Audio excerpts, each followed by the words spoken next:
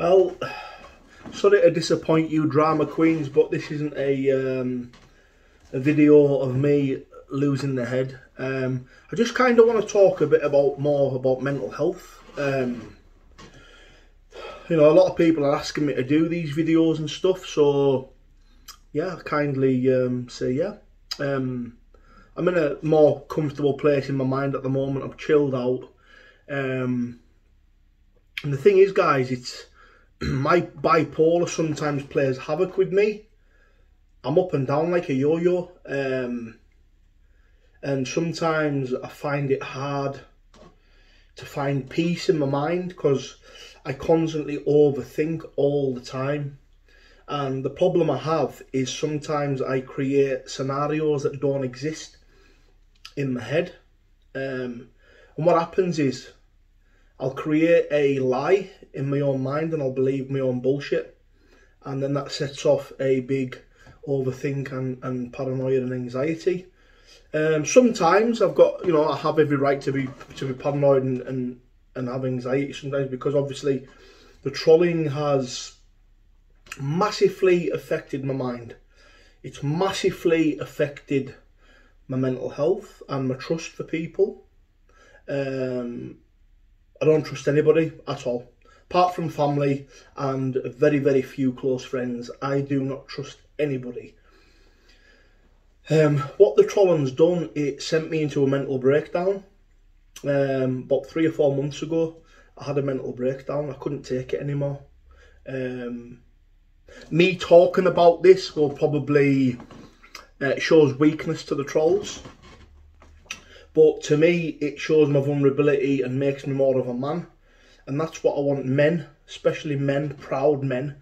That's what I want men to understand, that it's okay to be vulnerable and it's okay to show weakness. Because by showing that weakness, the thing is, the weakness comes from your own mind. You think you're being weak, but really you're being brave and you're being a real man for opening up about it. And my trolling campaign sent me into a mental breakdown. It just got too much. You've got to remember, when something is constant every day, like on constantly, but not just that, people sending you things, family members sending you things, you can never escape it.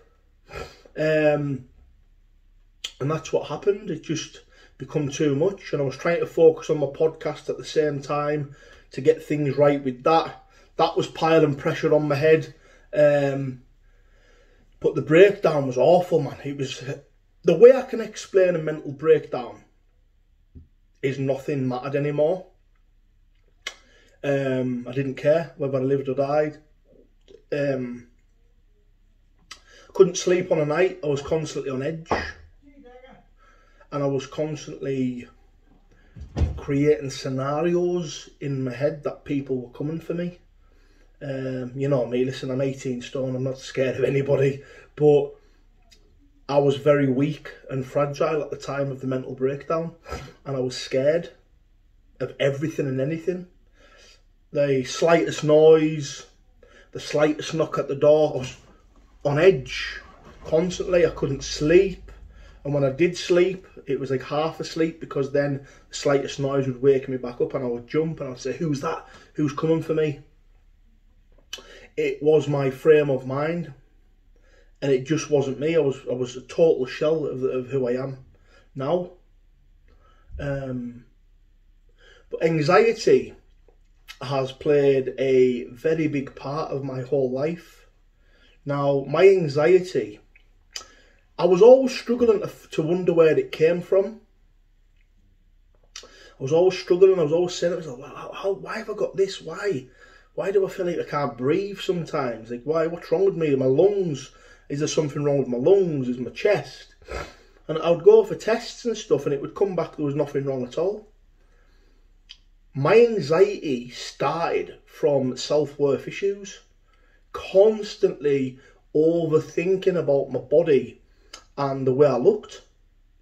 People are going to find this crazy. People are going to find this crazy, but I was always overthinking of the way I looked. So, there was times where I would plan nights out with the boys, And I would cancel at the last minute because my jeans were too tight and I felt fat. I would get spots on my face and I wouldn't go out because I felt shit. Like, that is just, it's mental. And people watching this will probably totally understand what I'm saying. You just create this monster in your mind that isn't really that much of a big deal. But to us and our mindset, it is. And my anxiety played a massive part right throughout my life because I was always fighting to be in shape. I went through food problems where I wouldn't eat certain things. You know, I would starve myself, thinking I would get in shape, starving myself. I always had an obsession with getting abs. And I think for me, my peak of my anxiety will have been 2016-17 when I started getting into films. And the reason being was I felt a massive pressure to look a certain way or be a certain way. You know, more eyes in your mind, more eyes on you, the more panic that I get, because I'm thinking, fucking everyone's watching me, everyone's in your head, you're thinking everyone's expecting something, but no, it isn't, you're just creating that. And then I would just constantly overthink, and I would be scared to fail, and being scared of failure also played another massive part of my life. Scared of letting people down, scared of not living up to people's expectations. And this is the thing, we try and live up to other people's expectations of what we think they think, but really we don't. We're creating a monster in our head that doesn't exist. And it was a big problem with me, especially the way I looked, and I was always thinking people are judging me. People are just looking at me all the time when they weren't. People weren't looking at me, but I was creating that monster thinking they were. Sometimes I wouldn't leave the house.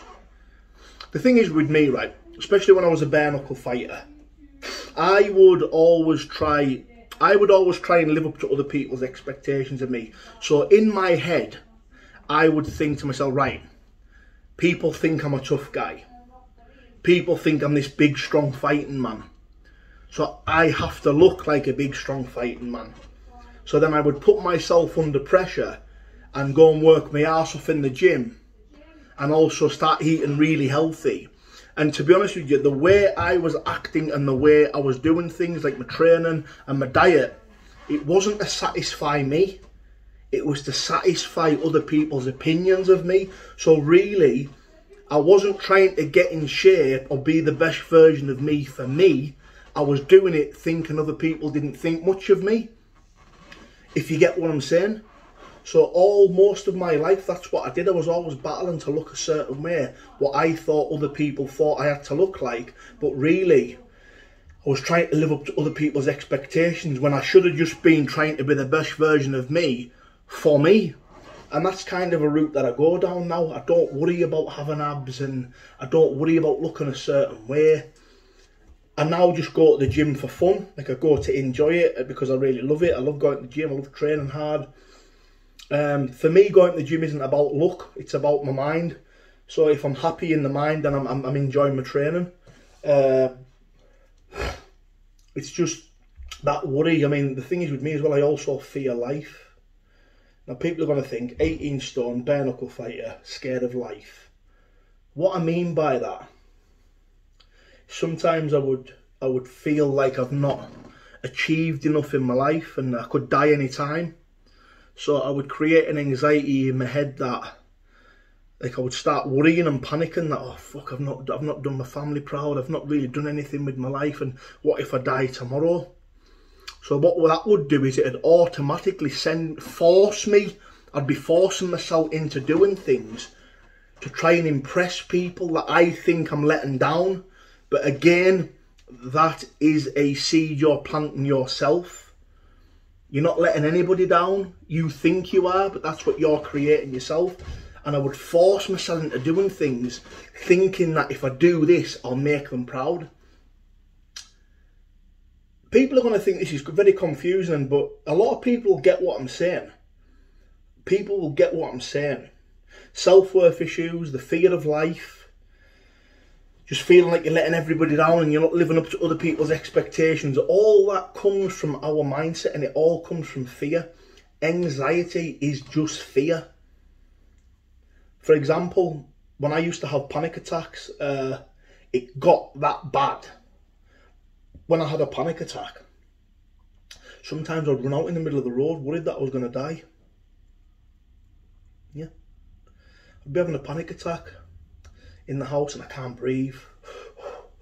I can't get that breath. I'm trying to get that breath. And I run out in the middle of the road. People think I'm fucking crazy. I'd be running out in the middle of the road thinking I'm going to die. When you have the worst panic attack possible, people get this. You do actually think you're going to die. And because you think that, it actually escalates the panic attack. And now, the way I deal with it now, if I do feel it coming on, because yeah, listen, I still get it, man. Still get it. I'm not perfect. Still got a lot of work to do on myself. But now what I do is, instead of going into panic mode, I'll shut my eyes and think of happy thoughts, and I'll think of something nice. Just close my eyes and take myself into a nice happy place. But a lot of my anxiety, especially recently, has came from recent events and worry. And I think I speak about the trolling because it's been a big part of my life for the last 2 years.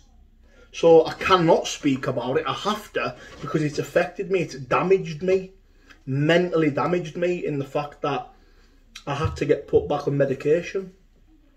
I had to go and see a psychiatrist. Had to see a mental health team, because I would wake up panicking what was going to get posted next. Where now I'm more like chilled about it, because in my own mind now I know it's all bullshit, but it got to a stage where, especially when it first started, I was waking up and there was videos and stuff getting posted online, and I couldn't sleep on a night. I was fucking worrying what was going up next. What are they going to post? What intimate videos have they got? What voice notes have they got? Who's handed what in? Constantly overthinking, massively, all the time. It fucking sent me sideways, man. And you know what? This trolling over the last 2 years has changed me as a person. Not in a good way either. It's made me very, very wary of people and angry towards people. It's made me not want to make new friends. It stopped me dating. I didn't trust anybody. It ruined my life to the extent I become a recluse. My address was being posted online, where my old place was being posted online. My phone number used to get posted online. Someone, who that knew me, gave them the number. And I just wouldn't trust anybody. I'm thinking, what the fuck? People are giving these people my number. Constantly having to change my number all the time. And then worrying about them giving me address out. Who the fuck's going to come to my house? Like, not that I'm bothered about that. But it's like the anxiety of everyone knowing where you live when you want to live a private life. And it's just so easy to fucking find. But then my address, pictures being taken of where I live, being posted online as well. That added to the anxiety. So the last 2 years has been probably the best and worst. The worst in what we've been through, me and the family, but then the best in it's been a massive learning curve to the fact that nothing now could ever break me. Nothing could ever break me, because it's made me that mentally tough that nothing, and I mean nothing, could break me. I've weathered the storm and I've learned to dance in the rain. And now I feel like I'm starting to see the rainbow. And I feel sometimes in life, you have to go through the storms to get to the rainbow. And I think that's what I've done. And like I said in my other video, I've had stones chucked at me and I've had my name dragged through the mud.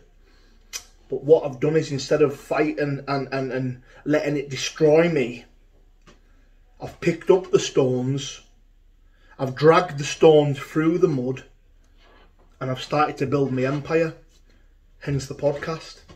And that's what I've done. The podcast has given me vision and focus. Yeah, I go off track now and again, but that's just because of my mental health. I mean, I'm not perfect, and I have outbursts, and it's obviously probably part of the process of me growing as a person. I've made mistakes, you know. I shouldn't come online. I shouldn't make videos when I'm in that mindset of being angry. And that's a mistake, and that's something I'm going to learn from. It's these little mistakes that I do now are going to benefit me in the future, because I won't do it again. Do you know what I mean? And now and again, yeah, I'll say this will be my last video, but then I'll do it again. And that's, for me, part of my growth. And that's what it's doing. It's making me learn. I'm learning from these little mistakes that I'm making. And for me to be taken extremely seriously as a podcaster, I need to kind of grow up a little bit. And what I mean by that is, by stop reacting to people that you don't even know. Because the thing is, with YouTube, everybody has an opinion. And it's a freedom of speech world. Everyone's entitled to say what they want. Yeah, some people say a lot of really nasty things. A lot of people hide behind fake profiles. But me as a man and as a podcaster, I need to learn to ignore that and just keep focused on the good things that are happening by interviewing people and focusing on the good. Not focusing on comments or the bad things. But yeah, I'm guilty of that, because, you know, I got to remember I've only been in the game for nearly a year now, so it's not like I'm fucking a fully fledged podcaster. I'm just learning, and I'm teaching, I'm learning new things along the way. But all this, for me, I now see this as a blessing, because it's helping me grow as a person, mentally, but also intelligently, by not doing this and not doing that and not reacting to this, and it's all a learning curve. This is what I mean. I don't regret anything that I've said, or any of the videos, or the times I've went off my head. I don't regret that. I'm learning from it, and I'm taking it on board not to behave that way. So yeah, I would say that I do need to grow up a little bit in the fact that if you want to be taken seriously as a podcaster, you've got to ignore it. Because if you can't, I'm in the wrong game. It's as simple as that. But I'm fully aware of my actions. Oh, I'm not going to, because I'm bipolar, I can't remember doing that. Listen, I remember everything I do. I react in very erratic ways. I can be very, very erratic and do crazy shit, and also be very spontaneous. But when I get erratic, I'll stupidly put the camera on and do a video and post it on YouTube, and I shouldn't. Do you know what I mean? And that's one thing that I am going to learn from, because if I do get in that mindset, because I do, and listen, the trolling affected me, man, massively. It's left me traumatised in the fact that it's hard to get away from. Because when you're on YouTube, I mean, I don't really bother with Facebook at the minute much now, so it's more like focusing on YouTube. You know, because you know, everyone's got their own, like, you subscribe to certain channels, and because of the algorithms, certain content pops up on my news feed, and I see it. And I do try and avoid seeing things, but sometimes you just can't. It's there in your face, and that can affect me. Like, oh, he's made a video, I need to go and make one. But I don't. Success kills, and silence is the best recipe. So all these people can chat about me, but all I need to do is keep my mouth zip and get on with business and podcasts, and that's it. I know these people won't go away. You know, they spend their lives targeting me, but what I can do is I can learn to blank that out and focus on the good things, because those that know me best know what type of man I am. They know what I'm like. They know who I am. So, yeah, I do definitely need to grow up a little bit in the fact that if I want to be a top podcaster and I want to grow and get better, I've got to switch off from the bullshit. And listen, I do not disagree with any of you guys in the comments.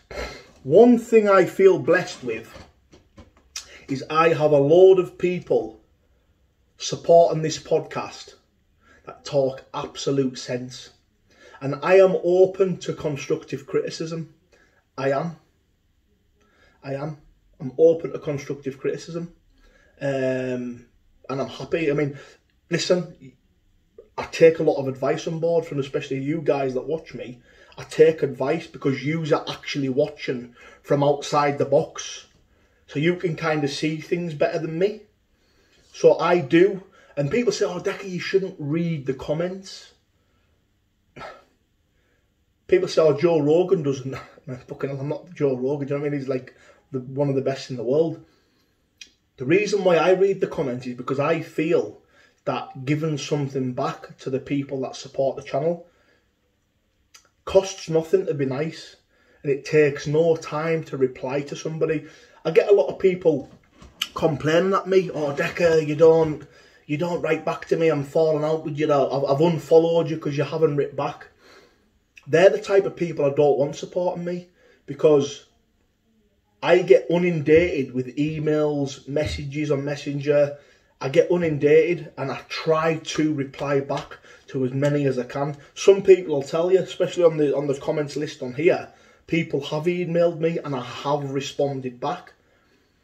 And I do try my best, because for me, for those that are supporting me, that's, you know, I'm giving back by fucking interacting. I want to interact with the supporters, because I don't want to be one of these people that have a podcast show and just think about myself and forget about all you guys, because it's you guys that make the podcast. Like, a lot of these podcasters don't realise, man, it's all about them. No, it isn't. We are a small part of this. The big picture is the supporters and the followers of the people that watch and push the algorithms of the content. If it wasn't for you lot, you wouldn't have a podcast show. Because how can you have a podcast show when nobody's watching it? The supporters and the followers are the most important part of the whole podcast thing. That's my opinion. But yeah, I think that. I honestly think that. And like I say, the podcast has become my therapy. It's taken away the anxieties. Yeah, it gets stressful. But what I am learning to do now is I'm learning to switch off my personal life with business. So when I podcast and I hear this such a sad story or a crazy story or a violent story, when I've finished, I don't take that home with me. It stays in the office. And, you know, I can proudly say I think I've probably changed the whole dimension of live stream interviews. Before I got into the podcast game, I know there was people doing it, but me and Axel, we added that kind of documentary style narration to the podcast show. And like I say, the podcast gives me therapy. It's when I'm sitting in this little room, and this is where I do my interviews from. When I'm sitting here, I've got no anxiety or no worries. This is my little comfort zone. I'm in my comfort now. I'm in the zone now. I'm talking to the guest. We're speaking. We're connecting. I've no other things on my mind. But I just wish that I could take that moment there where it's me and the guest and I'm totally focused on the guest. I wish I could take my feeling and thought out of this office and into my personal life, because to me then I would find peace in myself. People say, oh, why have you not found peace in yourself, Decker? I've not found peace in myself because I'm not totally content and happy in my life. It doesn't matter how much money you have or any materialistic things in the world. Contentment and happiness is the key to living a good life. And I haven't found contentment. Now, this podcast, I love doing it. Listen, like I say, it's my therapy. It takes me away from all the badness in my head. It takes me away from the black dog. But doesn't make me completely happy. And it's sad to say this, but apart from being with my family, in my family's company and enjoying family time and stuff, nothing in my life can make me happy. And it's quite a bit sad that, but you know what? I'm not seeing it as a sad, negative thing. I'm seeing it as a little goal I can set myself to actually find that contentment and happiness. So instead of dwelling on it and thinking, oh, I'm never going to find anything to make me happy, I don't. It drives me on. It's driving me on because I do know at some point that flick in my head will just switch and I've done it. I'll have done it. And that's all like laws of attraction, positivity, believe and it will come true. And that's what I'm doing. I'm fucking pushing it out there. I'm trying my best. And like I say, I'm not just trying to improve the podcast, but I'm trying to improve as a person as well. I'm trying to improve as a guest, as a host, interviewing people. You know, I've still make mistakes. I've still got faults as a guest, as a host, because I'm not perfect. I'm not a fully fledged fucking experienced podcaster, am I? I've only just got into it. So I'm seeing this podcast as a whole learning curve in my whole life, because I'm trying to use not just the podcast, but to have a full domino effect in my life. So if the podcast's going really well, hopefully everything else will take place in my life and it'll go well. So, you know, hopefully becoming happy doing the interviews and hopefully finding that contentment can then have a domino effect in the rest of my life. And that's what I'm trying to do. So I just thought I would do this little video, chatting shit. I know, something different, not a rant. I'm learning from that now, not to do that. Not to react, give them what they want. I just thought I'd do this for you guys. You know, a few people have been asking me to start doing things like this, meaningful videos and just talking about my anxieties and mental health and little things like that, and that's what I've done. So listen guys, thank you so much for following me and watching the show, and I'll promise you I'll do the best I can. I'll give you the best I can, and I'll always make the shows entertaining. And like I said, I like to have a bit of banter when I'm on the camera and stuff, and you know, it's not all serious, do you know what I mean? I just try and be different. I'm not trying to compete or copy anybody. I'm just trying to be myself and do the best I can. But yeah, thank you guys and God bless.